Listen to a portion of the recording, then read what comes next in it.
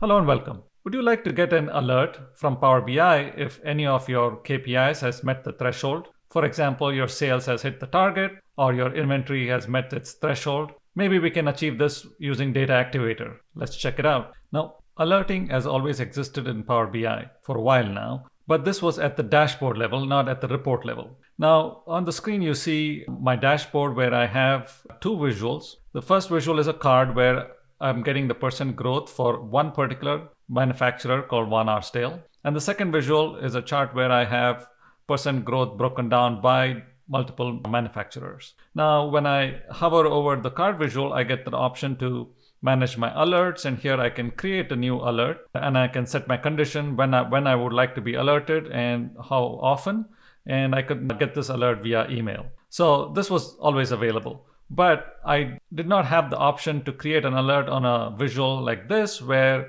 it's broken down by multiple manufacturer, and if any one of them hit the threshold, I would have liked to get an alert. But this option was not there in Power BI. Now here I'm in a Power BI report, and you see the new option of Set Alert is available right now.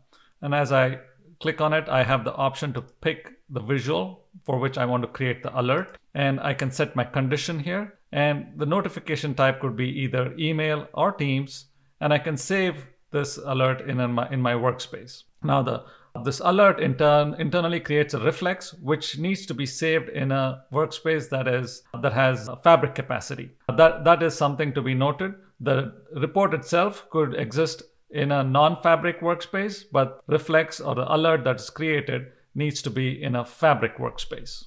Now, once the alert is created, you can go into a Reflex and further configure it. A Reflex is basically a container that holds the events, the triggers, and the actual configuration of the alert. Now, you can see that in my sample here, I have triggers set when the percent growth is below 0.13, which is 13%. And here, this event occurs, or the data is collected every hour. So right now I do not have the ability to configure how often it is collected, but it's collected every hour. So you can see the data points over time, and the trigger was detected, or the data was detected to be below the 13%.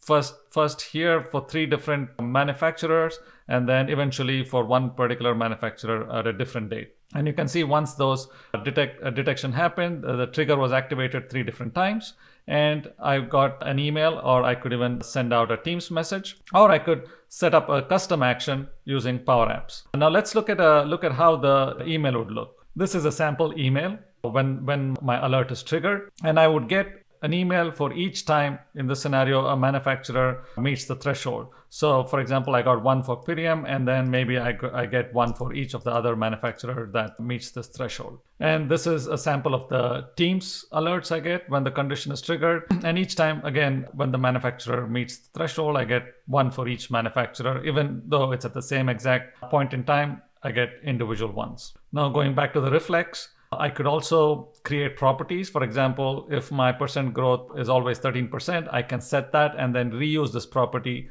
in multiple different triggers. There is also a data view I can go to, which basically gives a sample, collects the data for each time the event is executed.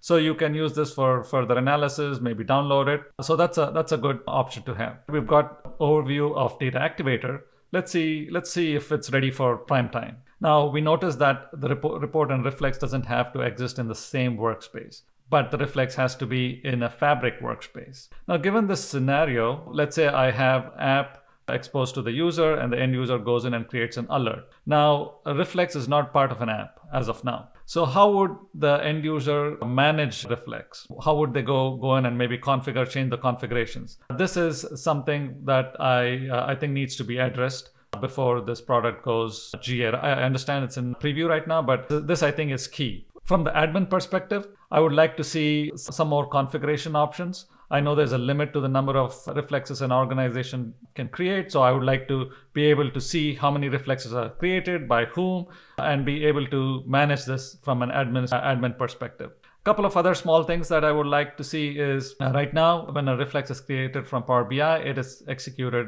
hourly. Maybe I need an option to run it every 2 hours, every 4 hours, basically ability to configure the frequency. And also it'll be nice to have the ability to parameterize my notification. Right now it's subject and headline, and there's no ability to put in some parameters in there. And I also see some error messages popping up every so often. For example, the one on the screen. It'll be nice if some of these are resolved, and I'm pretty sure it will be before the product goes GA. So overall, I think Data Activator is a key addition to Power BI. It is definitely something a lot of my clients are looking forward to. But it might be a few months before it's ready for in prime time. So that's all I have in today's video. If you've got any questions, feel free to reach out, www.obviEnce.com.